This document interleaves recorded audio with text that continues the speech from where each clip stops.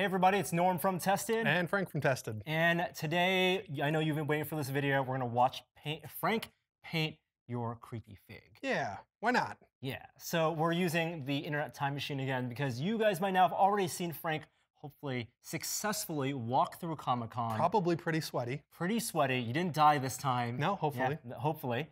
But this is how this creature, this mask, came out of the mold. Yeah, this is a raw, unpainted casting that Immortal ran for me. You can see it doesn't even have the eye forms in there. So let's see how I can mess it up with some paint. All right, let's get to it.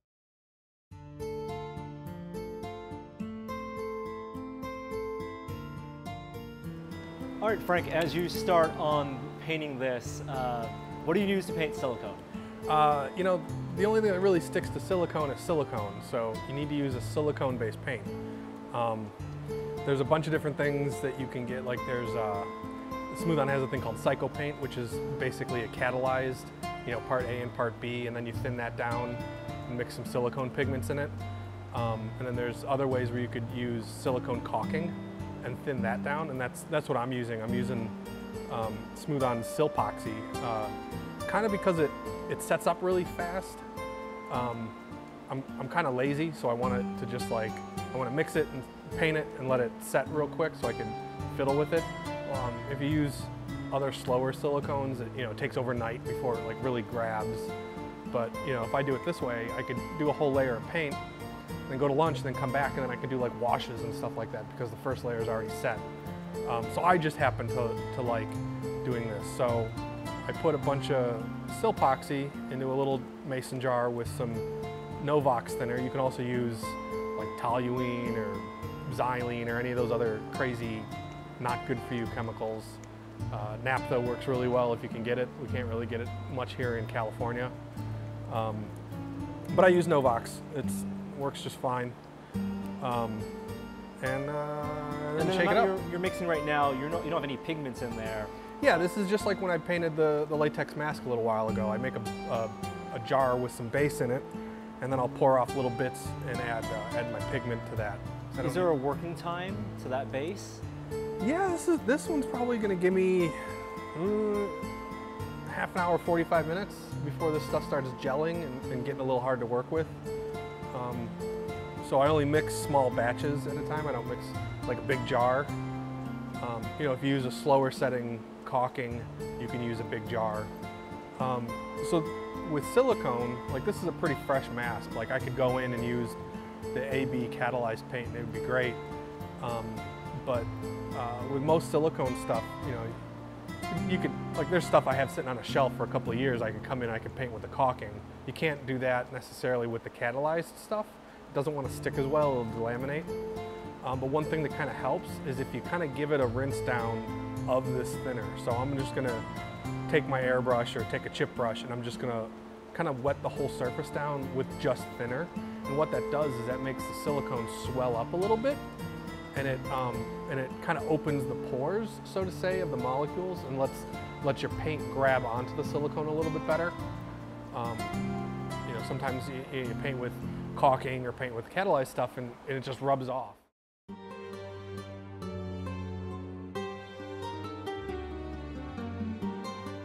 So none of these solvents, none of these paints, none of the stuff is good for you at all. I'm wearing gloves, but these solvents will soak through the gloves pretty quick. I'm flicking around a lot of paint. Probably should wear some safety glasses. And then, I should be wearing a respirator doing this, but it'd be kind of hard for me to talk over working on stuff. So if you do this at home, use a respirator. I have a pretty big shop here, a lot of airflow. You can hear the fan in the background. It's sucking it in from one side of the shop and blowing it out the other. So I have a good, circulating airflow in here right now. So I'll live, but like I said, none of this stuff's particularly good for you. So you should be using a respirator and all the necessary safety gear, because safety never takes a vacation.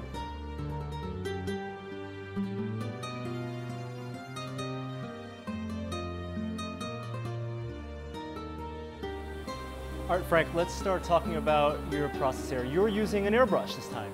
Yeah, like usual, I kind of bounce back and forth between hand painting and airbrushing.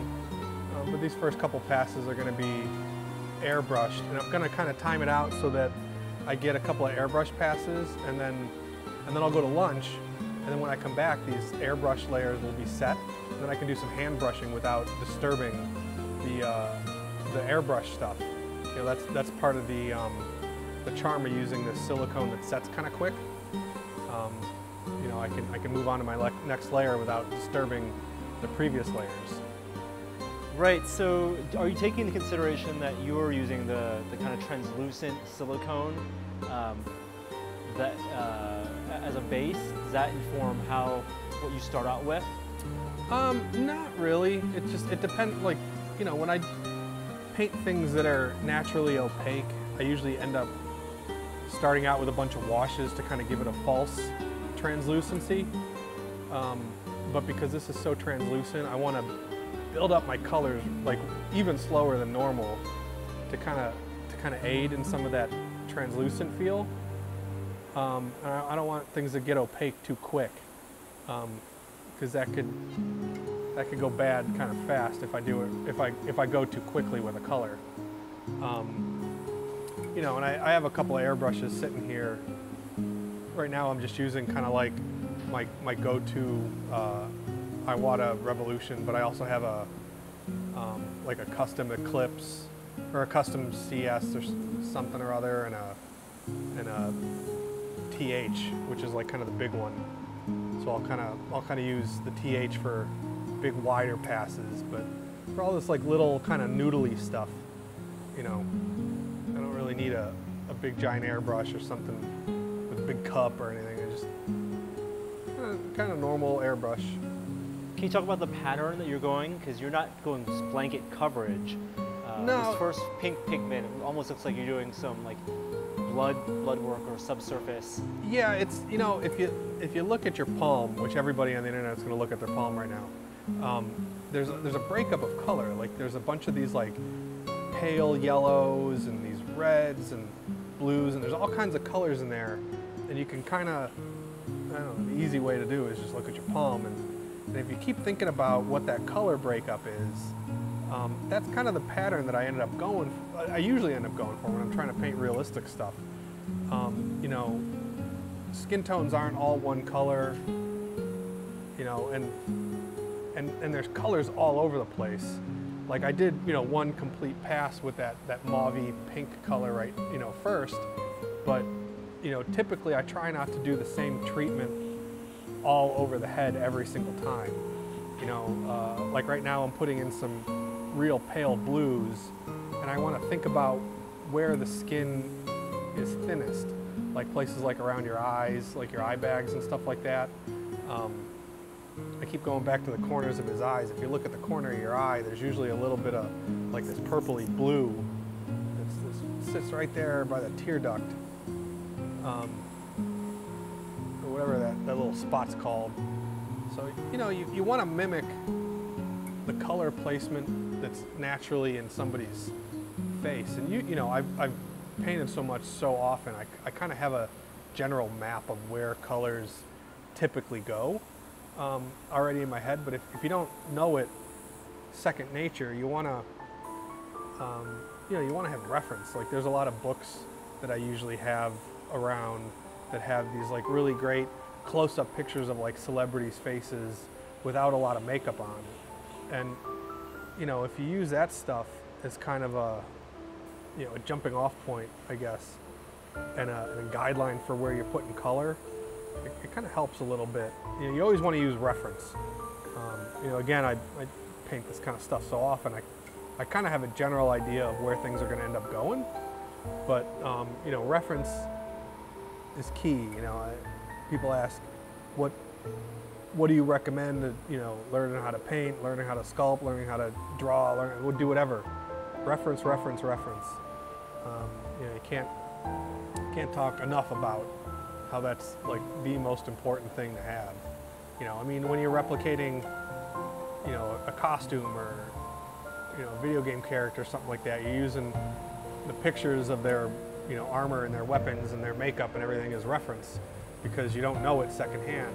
As much as you look at people's faces all day long, every day, like you don't know it as well as you really think you do until you've really studied the hell out of it. So you want to have reference. You have sculpted in all those wrinkles. How much do you want to make that pop?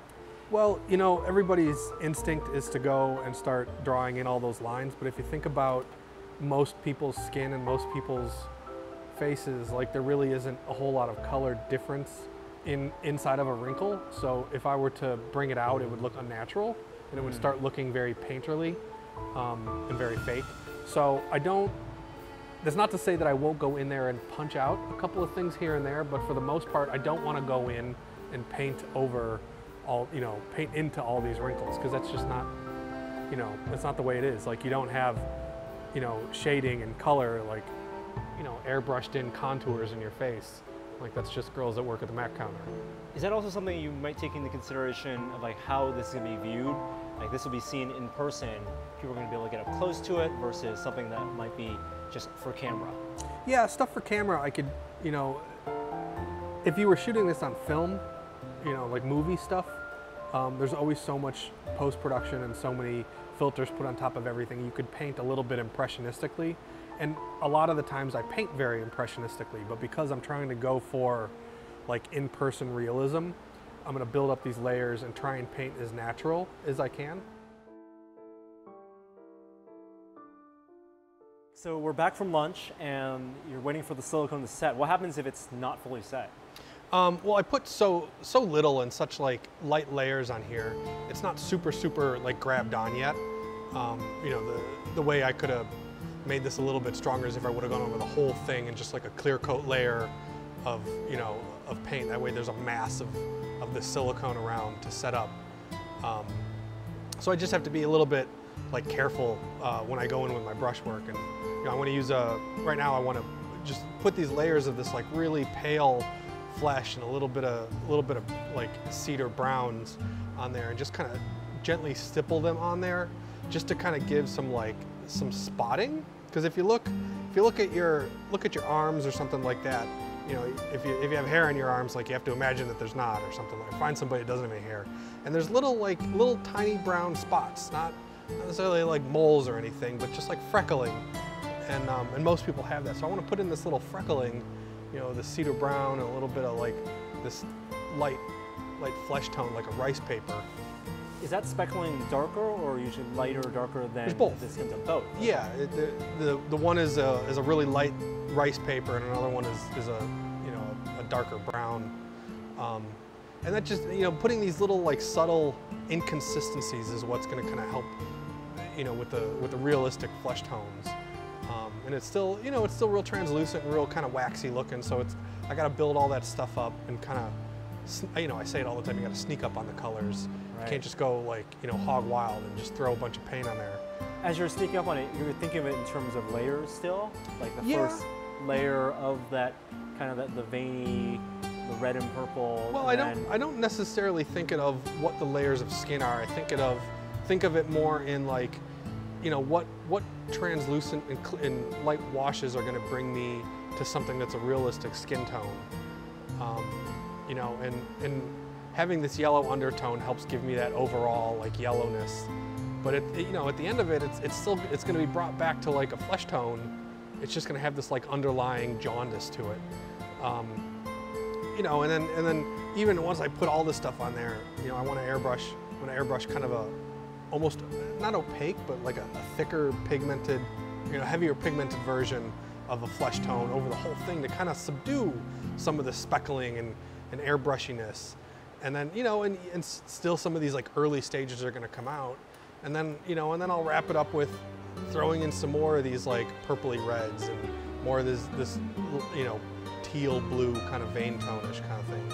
So we saw you finish up with that speckling, and is that distribution relatively even throughout, or are you also concentrating in certain parts? No, you know, again with freckles, like you don't want to do, I mean, with just about any layer on this, you don't necessarily want to give the whole thing the same treatment. You want to give the eye somewhere to settle and something like that. The whole paint job is just all, all a bunch of reds and then that's it, then it's kind of a boring paint job. Or if the whole paint job is the same treatment of breakup all over the whole thing, it's kind of a boring paint job.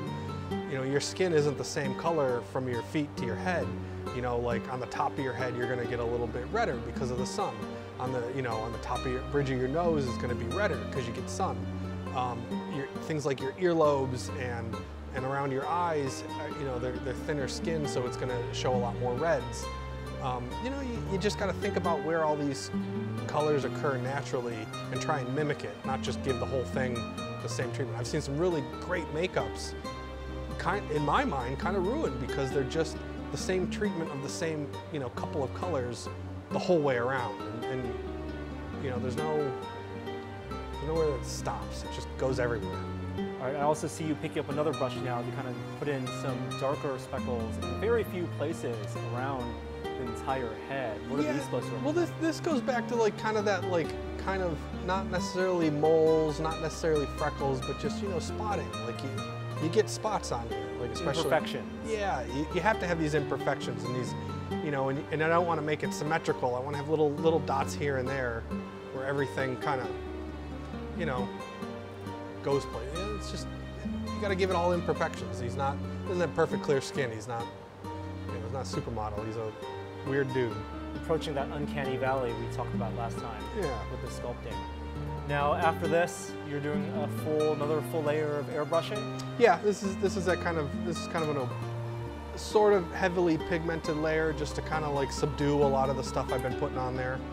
You know, all these things build up in layers and you don't necessarily, you know, you can't fall in love with your details. You have to kind of know when to like kind of push them back a little bit and what to kind of add. And it's just all this culmination of all these layers and all these little tiny washes that give it like a fleshy kind of look.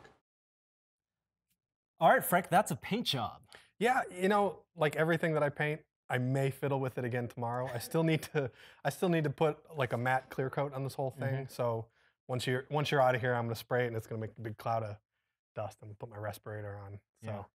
I mean, like most of your paint jobs, you said you sneak up on it. Yeah. And you know, even watching it in real time, like I couldn't see it transform as starkly as it is right here. Yeah, when you put it next to an unpainted casting. Oh my God, yeah. Because you really like, first you see the reds, like I get that, but then the whole time I thought I was still seeing that yellow, and then you put them, and it's all gone. Yeah. It looks like flesh. Yeah, but it still has that like jaundicey yellow undertone, and that's why you sneak up on it with all these little thin washes of paint. All right, let's talk about a little bit of review. Ears, you painted those as well? Yeah, I gave a little bit of reds in there because people, you know, their ears have a little bit of redness to them. And then this top part, anything on the top of the skull?